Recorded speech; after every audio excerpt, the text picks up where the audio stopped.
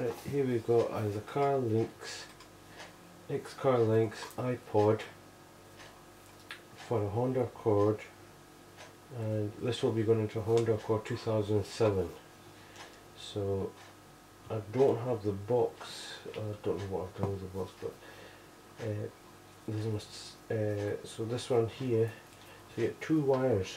It's as simple as that, two wires, and I'll show you two different iPod connections, one from this, which is Xcarlink, and another one which is original from Honda Accord, and I'll make a video of both of them installation wise.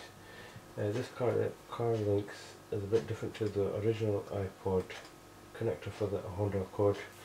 The reason for it is it's got an aux in iPod connector, which is this one here. So this one would just go into there like this, and then this would be in your glove department, glove box, or some kind of storage facility that you've got in your car that you can get easy access to. And then this one here goes to the back of the actual head unit itself, not on the DVD. If you've got a DVD player, it doesn't go into there, it goes into an empty socket at the back of the head unit. Now I'll show you how to connect two separate iPods, so we can have this one playing and have another one, and then if you want to listen to this one, you can make that choice as well. So that I'll make a separate video for that one, and how easy it is, and also still to come out for it. I'll just quickly grab it.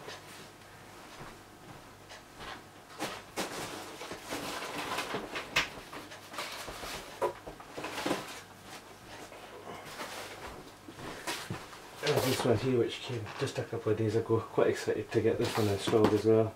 Xcarlink's. It's to turn people that have got the satellite navigation, and it's how to make it into an actual monitor, so you can have video going into, as well as reverse cameras, which you can't get standard on the Honda Accord head unit satellite navigation. And then also this can be a video input for your iPod, and then the aux in would be your speakers. So basically you would get the iPod connection, you'll have three wires, a yellow, white and red.